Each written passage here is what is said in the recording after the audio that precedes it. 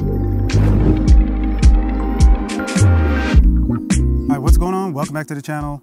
Now, DJI just sent out multiple updates, multiple firmware updates for the DJI RC, the Air 2S, and the Mini 3. Now, in today's video, we're going to concentrate on the Air 2S and the DJI RC because within those updates, it included an update to make these two compatible. Now, the RC made its debut with the DJI Mini 3, and it was only exclusive to that for, maybe a month or so until they made it compatible with the Mavic 3. Now, the Air 2S owners were left out, and we had to wait a little bit longer. And now we're able to make these two compatible, so you can enjoy the convenience of just having one remote. But in today's video, I'm going to walk you through the process of updating this. You're going to have to do a few steps, including using the old remote to update this. But it's not too hard, and also we're going to do a test flight just for the experience and see how this operates with the Air 2S. Maybe we'll do like a signal test. We're not going to do anything too crazy, but we'll check the signal, see if there's anything unusual, and see if these two together are fine. So you guys just stick around and we'll get right into it. And if you're new to this channel and you like drone reviews, tips, tricks, tutorials, and cinematic videos, please consider subscribing to the channel and hitting that notification bell so you don't miss any of my content. All right, so to get the Air 2S and the DJI remote compatible, the first steps you need to do is go ahead and download the update for the RC.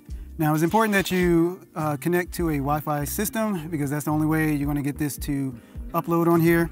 And you want to go ahead and turn it on. And if you're connected to Wi-Fi and it doesn't pop right up on the screen with a update notice, go into your profile and then go into settings, and then right here on the right hand side you can check for updates. Then it'll give you the update and you can go ahead and download it. Now, the DJI firmware update is version 01.02.0000, and what's included in that, it adds support for the DJI Air 2S. The RC now supports FlashAir.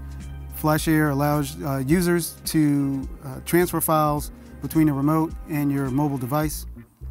And also it fixed some minor bugs. And just go ahead and wait for that to download.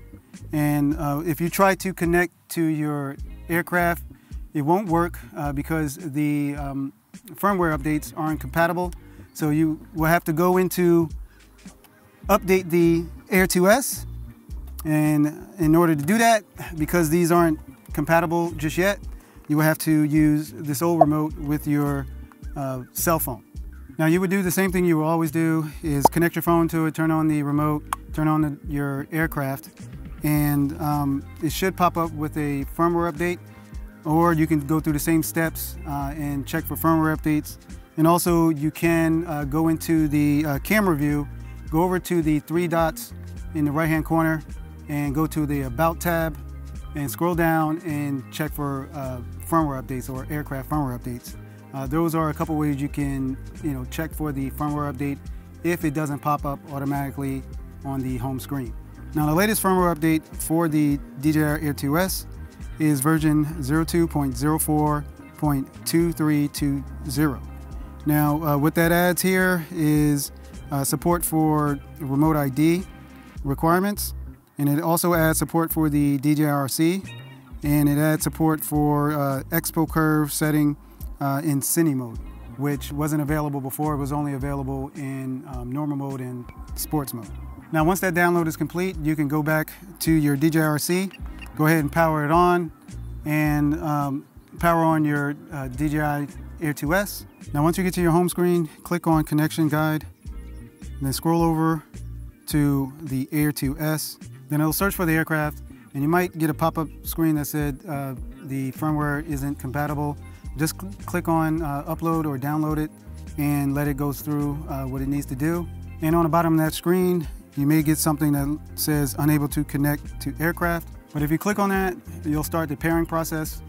So what you need to do is hold down the power button for about 4 seconds on the Air 2S until you hear it beep, and then click pair on the bottom of the screen on the RC, and then it'll start the pairing process. And once you hear it beep, consecutively 3 times, that means it's paired. All right, so what we're gonna do right now is put the Air 2S in the air using the DJI RC and record some of the fall colors. It's just past this peak here in this area. So we're gonna get some footage of that. And also, while doing so, we'll probably take it out just a little bit. I have my spotter here just to test the signal. We do have, a tree line right here, and we're gonna see how the signal does with the RC, and also see how, the connection is with the RC. And just go ahead and bring it back. So you guys just stick around and we'll go ahead and get this in the air.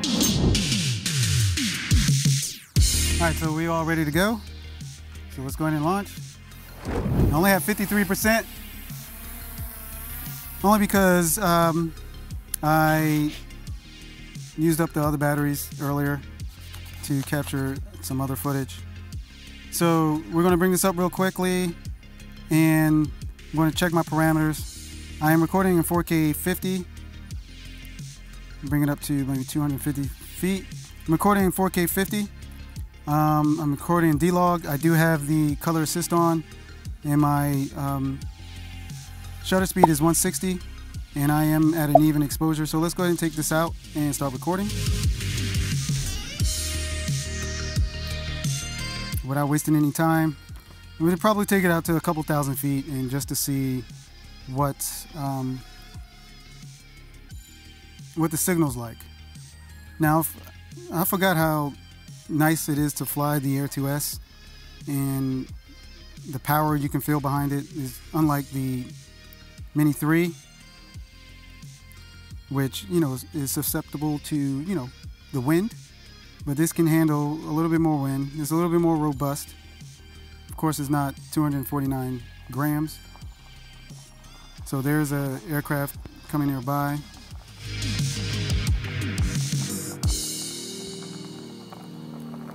So the fall colors are just at their peak here, or maybe just over.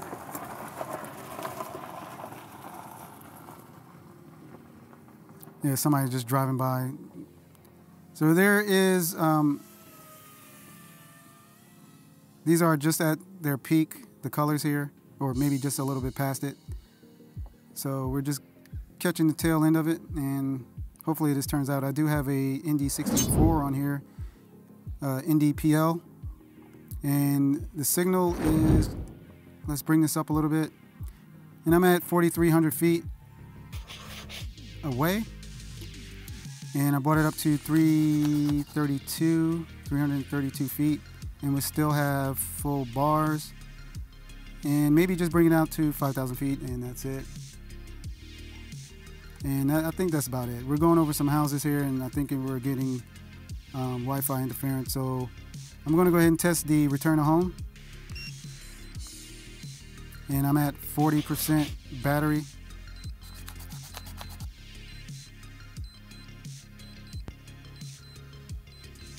Now this is very nice just to have this one screen. It cuts down on the setup time. Cuts down on the setup time, and it lightens the load a little bit. You don't have to worry about this screen dimming. I mean, it's 700 nits. It's not the brightest as it's not as bright as the DJI RC Pro. However, it doesn't dim, and that's big, because the cell phones always dim if they get hot, and that's pretty annoying. You don't want to be flying blind.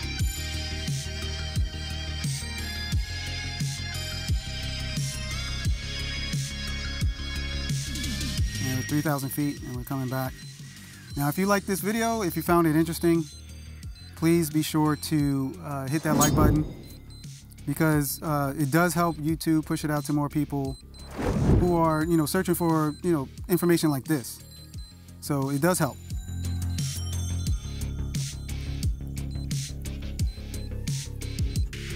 So what I'm going to do is stop it here, cancel the return home, and I'm going to bring it in myself.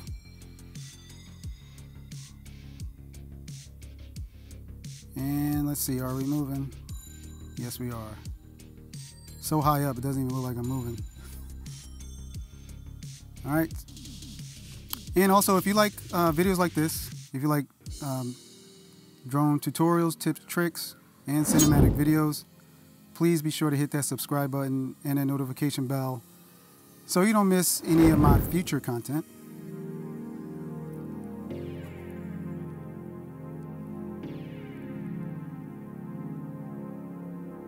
Coming in hot.